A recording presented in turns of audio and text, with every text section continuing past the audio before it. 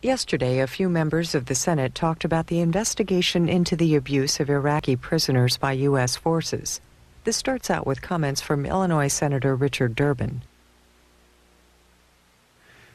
Mr. President, there isn't an American today who woke up and didn't hear the lead story, a story which has frankly brought us to a position of embarrassment with the abuses that have been sadly documented and have been spread across the world relating to the treatment of Iraqi prisoners. The word is that the President of the United States is going to address the Arab nations through their own television network to talk about his disappointment and I hope an apology for what has occurred.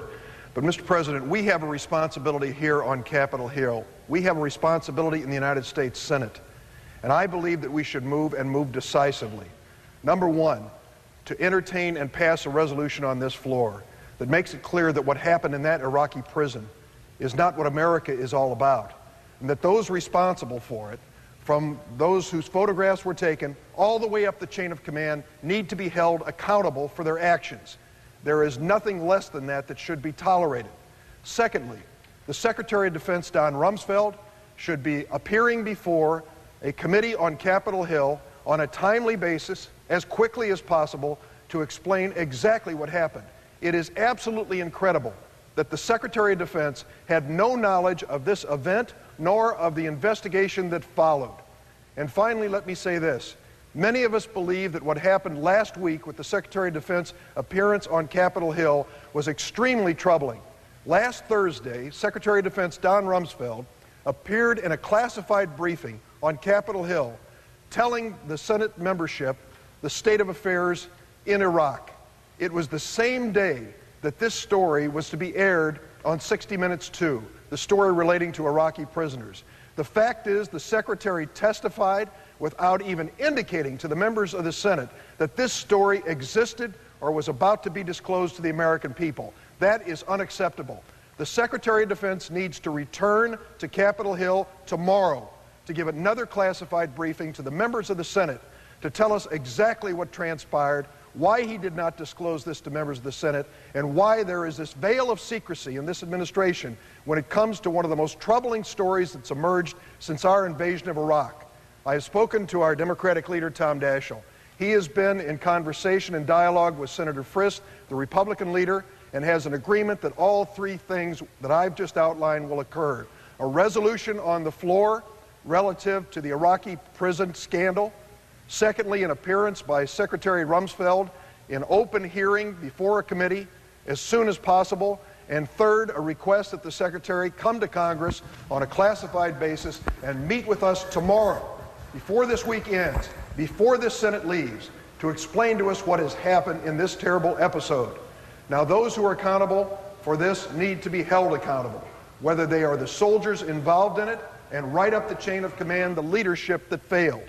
And if we do not do this, frankly, we are jeopardizing the security of this country and the safety of our men and women in uniform who still continue to struggle in Iraq to find peace and stability in that country. We need to move now. We need to move decisively. We need to show the leadership on Capitol Hill, which has failed to this point.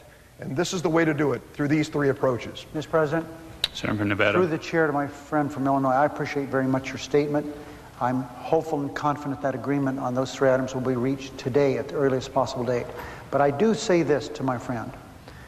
I am terribly disappointed, not only in what we did not hear from the Secretary of Defense, but also we had there more brass than could make up. The senator from Illinois has expired. I'll take 1 minute from Senator Schumer's time. And I think I have 6.5 minutes or 7.5. I yield a minute of my time to the senator from Nevada. So without objection. There was more brass in 407 last Thursday than would make up a band.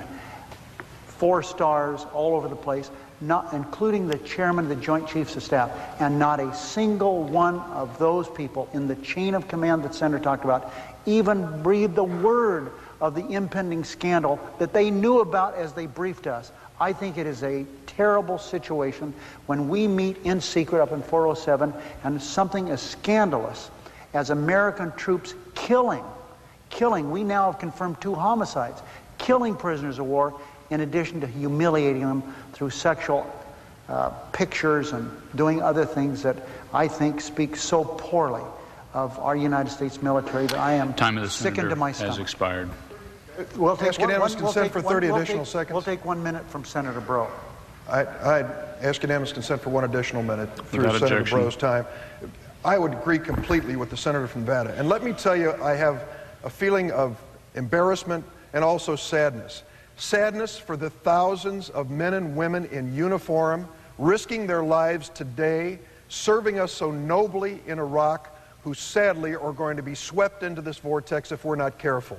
We have to make certain the soldiers who are responsible for this, as well as their leaders in command, are brought out and held accountable so that our fine men and women who are fighting in the military in Iraq do not have to bear this burden. They are our best and brightest.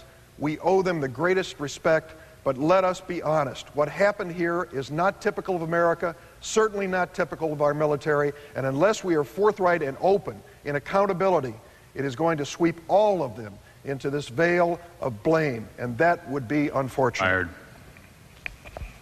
Senator from New York. Thank you, Mr. President. First, let me minutes. thank my colleagues from Nevada and Illinois for what they have said here. The bottom line is, of course, very little could be more counterproductive to this war effort than what has happened here. And the best way to deal with it is come clean and come clean quickly. Find out how often it happened, where it happened, how high up the chain of command it went, and exercise it. Get rid of it. Because the overwhelming majority of our troops and of our military leadership is, to them, this is abhorrent. And the sooner we can exercise this cancer, the better off we will all be. Keeping this secret is not going to work. It's going to come out. It has come out. And I join my colleagues. I hope that we can get Secretary Rumsfeld to come back before us very quickly and give us a full and complete briefing on what has happened. That should happen this week, because last week, as was mentioned by a few of my colleagues, he gave a briefing in room 407 and didn't even mention this, even though it was going to appear on TV the night before. And if all of us who care so much about our troops and their risking their lives and their bravery hate to see any stain upon them, and the quicker we deal with this, the better it will be for everybody. Don't hide it. Don't underplay it. Just get it out, exercise it, and go forward. And that's what I think we have to do, Mr. Chairman, Mr. President, and I hope Mr. Rumsfeld will come before us and come before us quickly.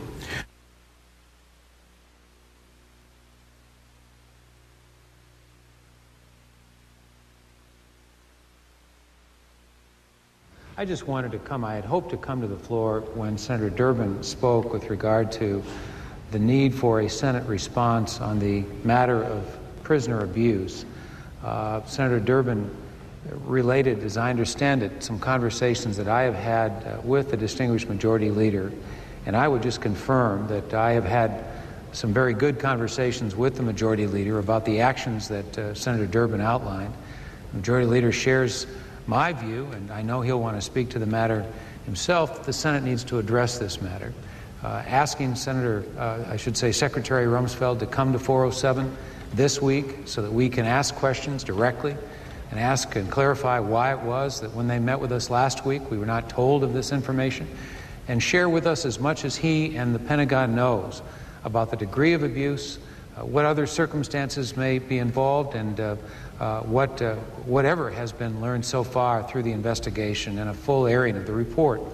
He has also indicated his view that the Secretary ought to come before the appropriate committees and testify with regard to these actions so the American people have a better understanding of what we know and what actions are being taken to address this circumstance, so that we can say without equivocation it won't happen again, and that we can reiterate to the world community that this is not the practice, not the policy, and certainly not in keeping with the character of the American people. And finally, Senator Frist and I have talked extensively about the importance of passing a resolution this week denouncing this abuse and expressing our abhorrence on a bipartisan basis, and sending as clear a message as we can to all the world community that this is unacceptable behavior. It is not in keeping with our practice, with our philosophy, with our character, and we want as much as possible to rectify what damage has been done and to assure those who would in some way make any effort to use this for their own purposes as an anti-propaganda tool, an anti-American propaganda tool, that will not be tolerated. This is not America. This is not the practice of our country. This is not the practice of 99.9% of the military who are serving so admirably in Iraq today. They deserve better than that, and to tarnish their reputation and the contribution they have made is abhorrent as well. So, Mr. President, we need to make sure that those points are made, but first and foremost, we need to have a better understanding. We're shooting in the dark. We have no information other than what we've read in the newspapers, and that's unacceptable. Secretary Rumsfeld ought to be here. He ought to explain himself in the Pentagon, and we need to say, after having acquired that information, as unequivocally and with whatever authority we can, that this will never happen again. I yield the floor. Mr. President, before the distinguished minority leader departs, I join, as does the majority leader, in this request.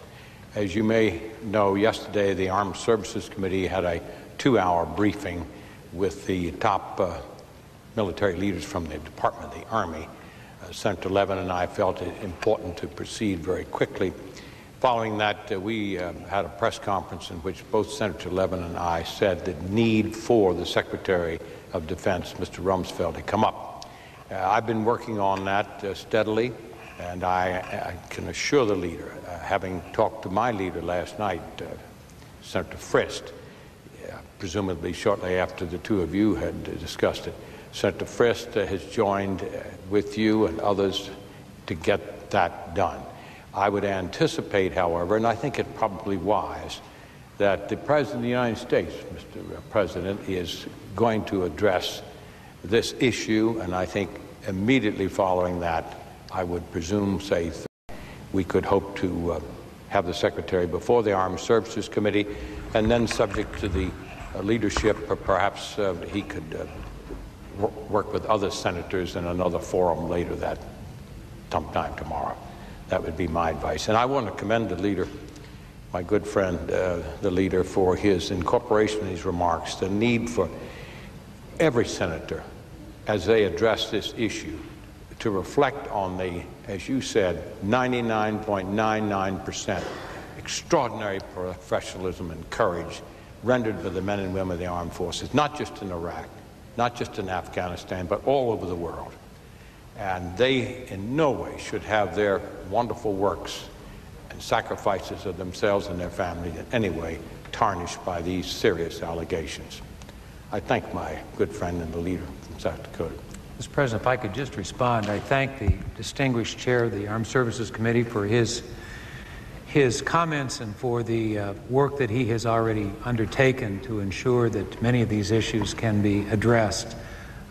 He has shown real leadership here, and I applaud that and look forward to working with him in the days ahead. I yield the floor.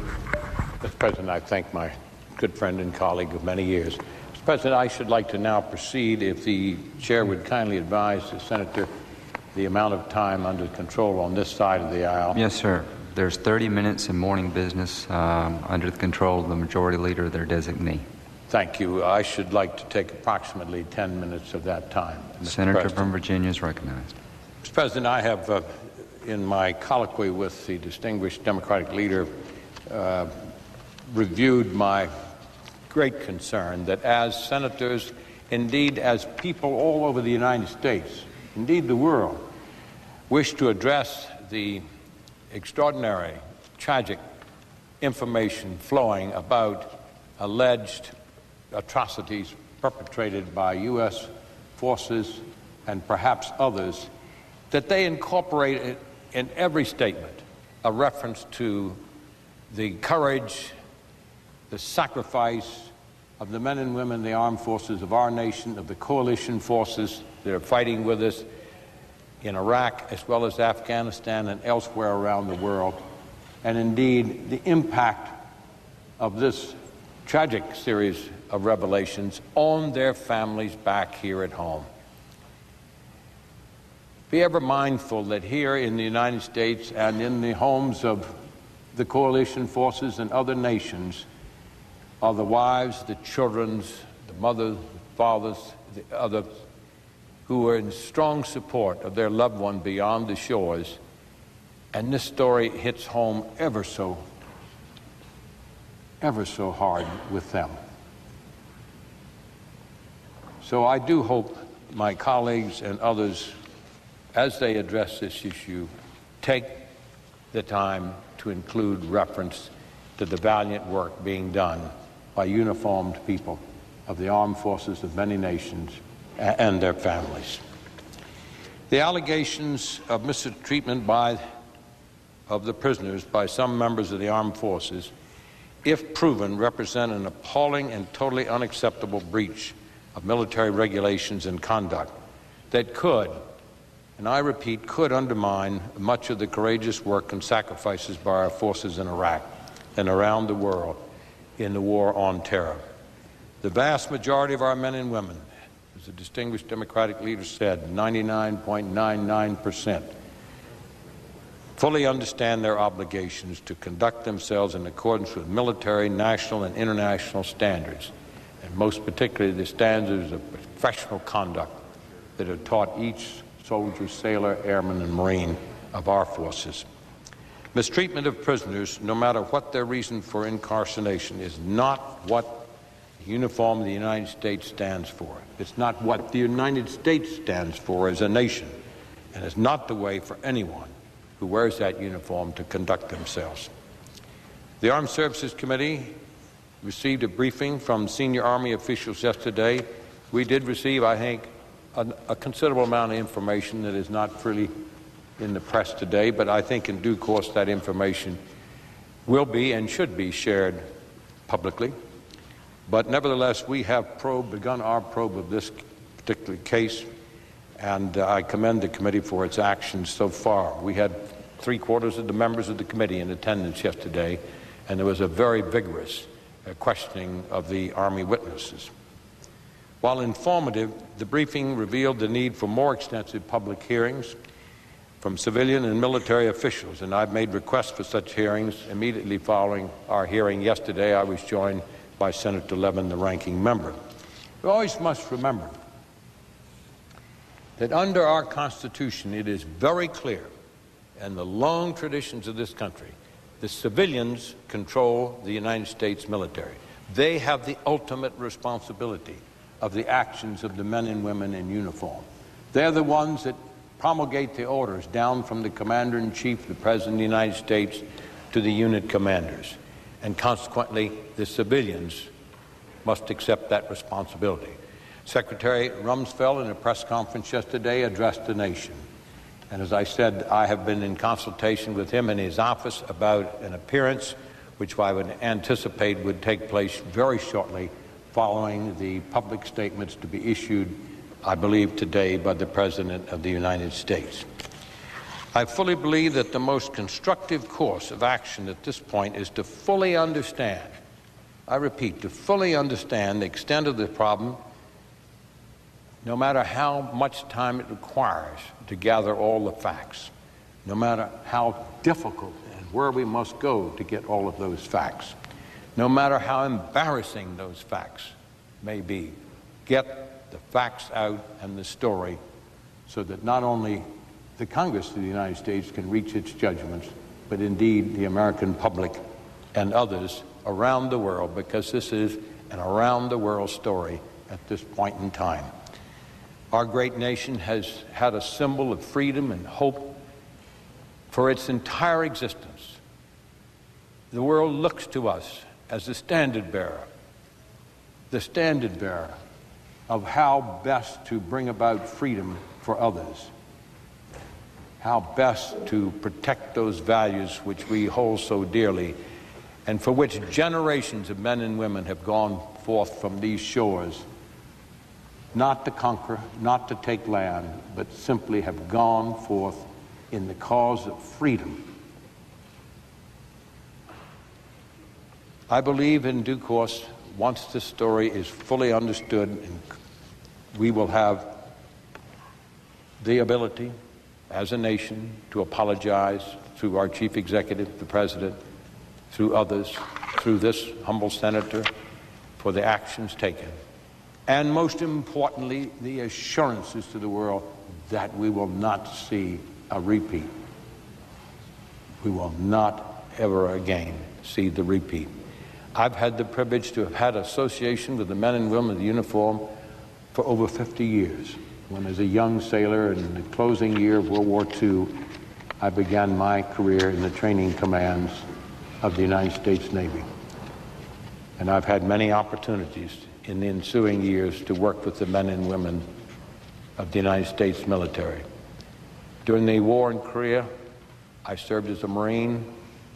During the Vietnam War, I was privileged to serve over 5 years in the Navy Secretariat. And we had our problems during that conflict. But I doubt any of those problems parallel in seriousness the consequence of this framework of allegations today. And therefore, it is a duty upon us to leave no stone unturned to reveal all the facts and to give the assurances it will not happen again, and to place into the military such authorities as they need. And I doubt if there's anything under statute law that needs to be added. But the authorities they need, the clarity of those laws and regulations, the training that should follow from it, so that this incident can never be repeated. Again, as we proceed over the next days and weeks, we must be mindful of the millions of American men and women in uniform, past and present, who have honorably, who had great sacrifice, had defended the laws, the rules, the traditions, and the values enshrined in the U.S. Constitution, in the American way of life. The actions of a few must not be allowed to tarnish that image.